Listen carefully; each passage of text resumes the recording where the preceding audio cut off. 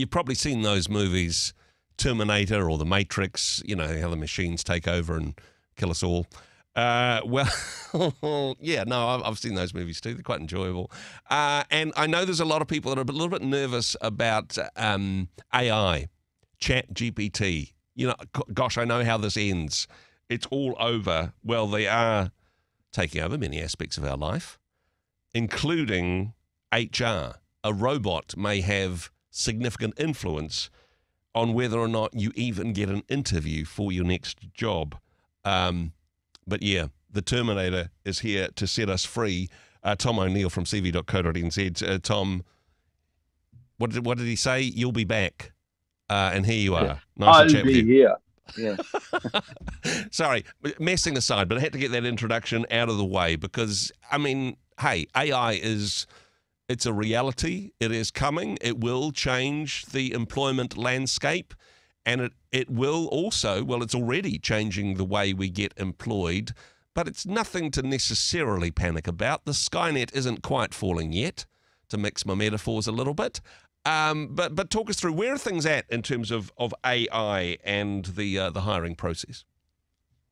Yeah, I mean, it's interesting because normally, historically, it's always been, in the old days, post in a CV, and Yep. if employers got 100 CVs, they go through manually. Then, of course, that changed to, email us your CV. Oh, okay, cool. And then from there, it's now, email in your CV or do it via the online form, through the, let's say, Seek and so on. And so at the back ends of those are things called ATS.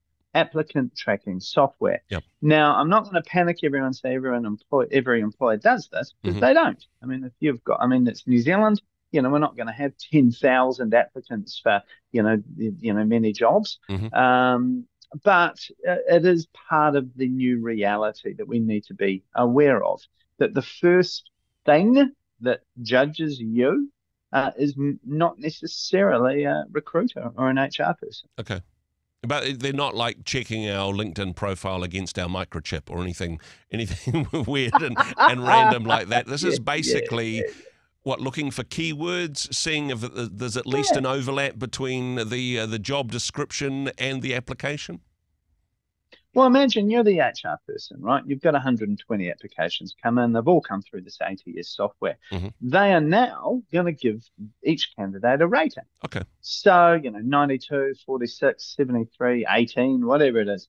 Now, you imagine you're the HR person. You're not going to start at 18 and work your way up. You're going to start at 93 and work your way down. When you get 5 people you feel that look really good and, look like they would be great candidates, you're going to stop. And then you're going to send out you contact those people, obviously, and organise interviews. And then once that's confirmed, chances are you'll send out the sorry, not sorry letter. Or you'll get the robot to do that, even better, right? Yeah, that's exactly right. Yeah, we'll tap a button and that will happen.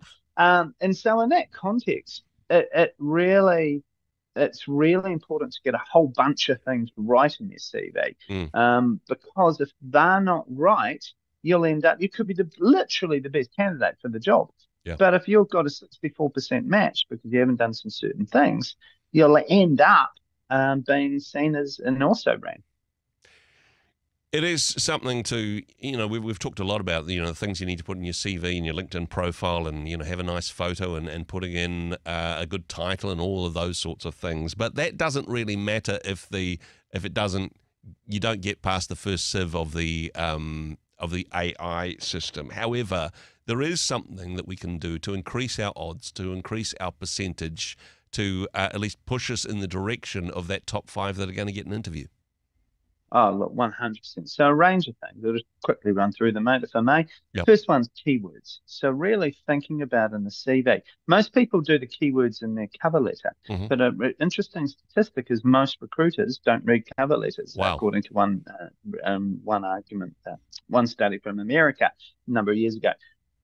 So you really need to make sure the CV can be read alone, stand alone, as well as a quality cover letter, don't get me wrong. So what you do is you look at the keywords in the job description, job advertisement, particularly when it says the ideal candidate will have the following skills, and just have a look there and then mirror that language Copy into paste. the Come cover on. letter. Yeah.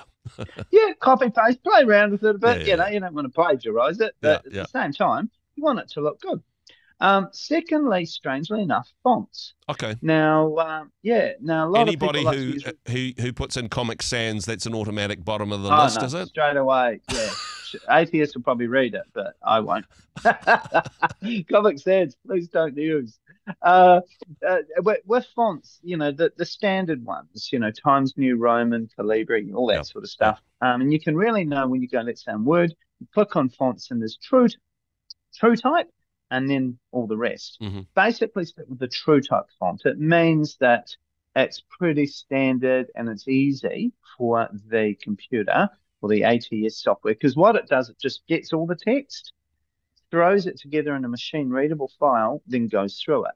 Yeah. Now, therefore, if there's some font in there, let's say in the headings or just in general, that it can't make out, Okay. well, it's going to really run into some major issues there. If it can't read it, it's not going to read it, basically.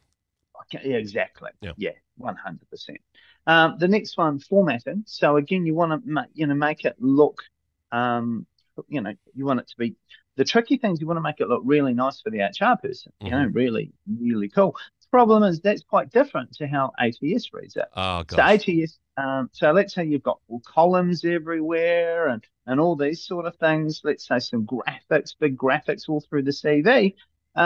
It can't make sense of it. And so, for example, it'll read from sometimes left to right across the page because it just gets the software, pulls it, text to text, pulls it out, dumps it into a file. So if you've got, let's say, some information in a block on the left-hand side and then on the right-hand side of the page, completely different information like the software knowledge on the left career experience, there's a high chance it may just read across the page. Okay. Therefore, it doesn't make sense. So therefore, trying to make it, one column is pretty important. Yeah. The problem is it doesn't look quite as pretty for the HR person, and so it's like, oh, far out. What do you do? So, end of the day, I would suggest one column. Because honestly, if you don't get past the robot, the HR person's never going to be impressed by it because they won't get that far, right? That's exactly, exactly right. Absolutely. The next one, you want it to be in a format that is easy to read. So, for example, Microsoft Word. Recruiters love Word. They can open it up, and that's what they tend to use on the whole. Another version is a PDF. Yep. But when you use a PDF, so you can write it, let's say, in Pages, which is Mac or Word, but then you save it as a PDF. But when you save it as a PDF, you need to make sure it can be read by the computer. Yep. Now, a way to do that is you open it up and you get your mouse and you drag down the file, the text, and it should highlight the text. Sometimes it takes a photo of the CV and it can't do the text. So now the software's got to try and figure that out. So be careful there. Also be careful not using things like maybe Publisher, ideally not Pages. Now that will annoy some Mac people out there. Is there a bias between Microsoft and Apple? Is there some people that are going, well, I'm not going to employ anybody that uses an iPad. They're off my list. Or is this just the robots we're talking about here? No, it's really more recruiters, right? So you're a recruiter and, chances are you've got Microsoft Office, right? Yep. So you get a CV in Pages. Well, now, if A, I can't open it, and B, even if I can open it through some wizardry of the background, it's not going to have the nice format and look exactly how you wanted it to be. Yeah. And the problem is all the Mac people go, oh, well, I've got a Mac, so that's how it is. Well, sorry, mate. It's not about you. As a Mac user myself, when you save down a Pages file, it gives you the option to save it as a Word document. So you can write it in Pages, save it in Word. Everyone's happy, right?